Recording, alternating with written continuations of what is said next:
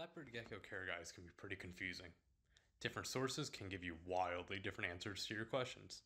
In this video, I'm going to tell you guys what you need to buy for your gecko and a few things that you should include as well. Check it out. A little side note before we start. I will try my best to include specific examples of products, but I can't guarantee their availability in your region, so it's not that hard to find a substitute if you need to. Before we start, the topics I'm going over today will include the tank, the lighting, the heating, the substrate, the food, the husbandry, and some more. Getting right into the first topic, the tank. The tank is the base of your enclosure. The enclosure should be no less than the size of a 20-gallon long tank, which has the dimensions of 30 by 12 by 12 inches.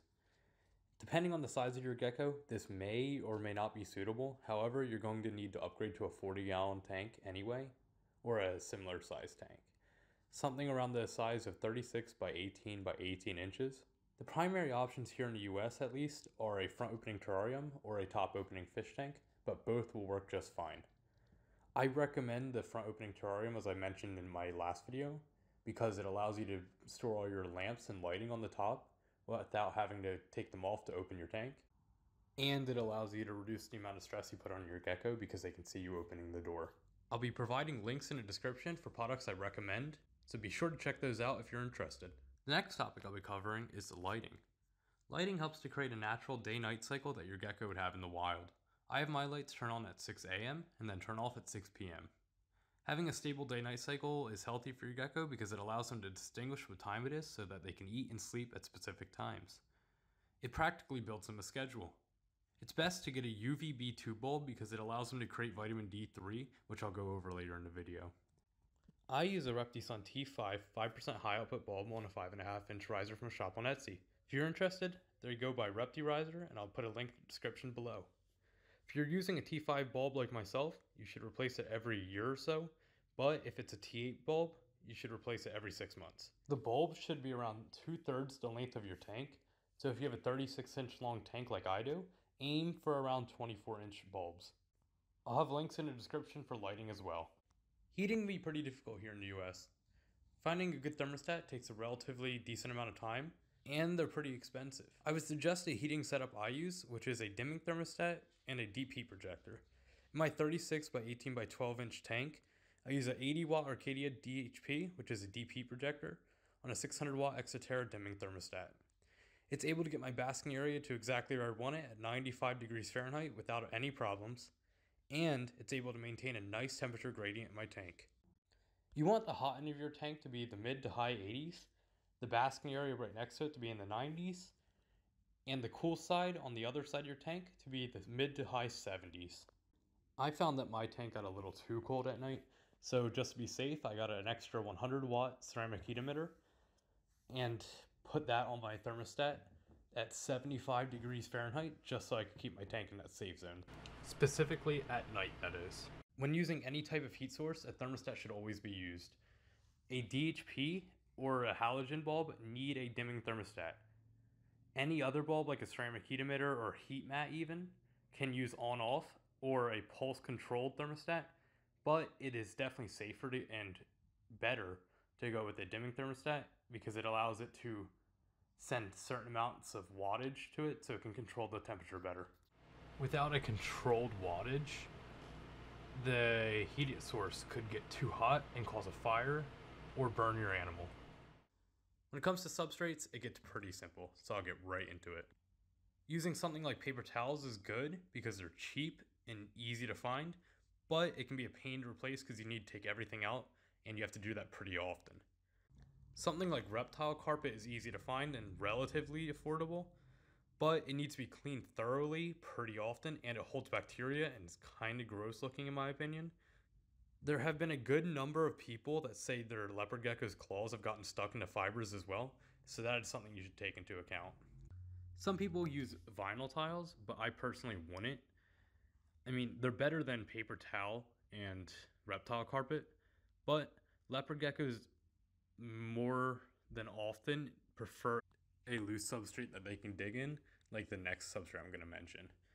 Loose arid substrates like Terra-Sahara from the Biodude or Arcadia's Earth Mix Arid are definitely the best to use because they allow your gecko to dig and shape their terrain the way they want it to be.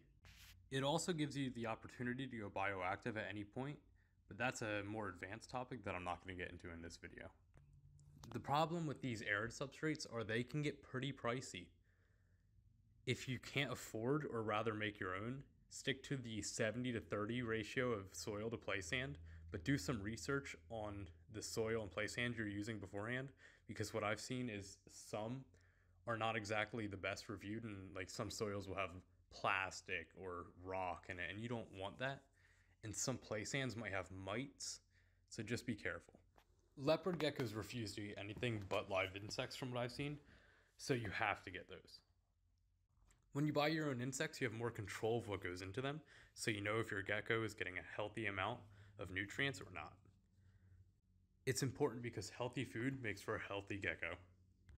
I personally use RainbowMealworms, and I gut load them with carrots. I have about 2,000 of them in my fridge, which is set to 40 degrees Fahrenheit, to slow down their metabolism, so their bodies don't need food as often and they don't molt as often. So that stops them from growing into beetles. When I'm ready to feed, I'll take out around 10 to 12 of them, mist them lightly with a spray bottle full of water, and then dust them with calcium and multivitamins. And then I'll either tong feed or put them on the ground for my gecko to hunt them. I do this about once a week, and it's important to note that you should have more than one source of food. Unfortunately, I don't, but my gecko doesn't seem to mind mealworms, so that's an important thing to keep in mind as well. Earlier, I mentioned supplements such as multivitamins and calcium. These are important to have around because your gecko will need them to get proper vitamins. I use calcium without D3. The UVB bulb in my tank allows for my gecko to create its own D3 and thus doesn't need a supplement for it. D3 allows your gecko to absorb calcium so it doesn't have a risk of metabolic bone disease, which really is a very sad thing that happens to geckos, and it's very unfortunate. Little jump cut here, I made a mistake. It doesn't just happen to geckos, it happens to almost all reptiles. Husbandry is another pretty simple topic. If you don't know what that is, husbandry is practically the decor that you have in your tank. There are some people out there that say leopard geckos don't climb. Do not listen to them. They do. What is this gecko doing? Oh my god. Bro, you can't be up there. Don't jump, don't jump, don't do it, don't do it. Oh my god. Don't do it, don't do it. No. Here. Oh, you'll be fine. Okay.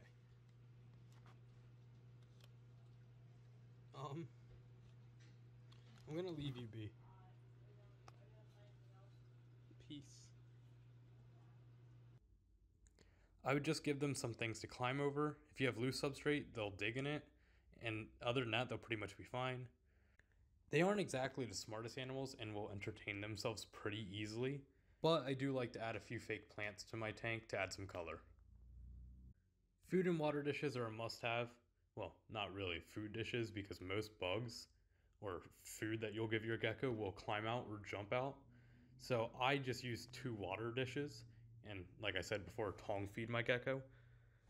When you don't have a food bowl, your gecko will be able to quote unquote hunt their own food and give them that extra bit of entertainment. A small dish or bottle lid for calcium is also nice, because even if you've already dusted your food, it doesn't hurt them to have some extra calcium in there if their bodies tell them that they need it. You can make any of these dishes out of a bottle cap lid. It's pretty simple. Hides are an essential part of your tank. You need at least 3 hides. One on the hot side of your tank, one near the center but closer to the warmer side, which would act as your humid hide, and one on the cool side.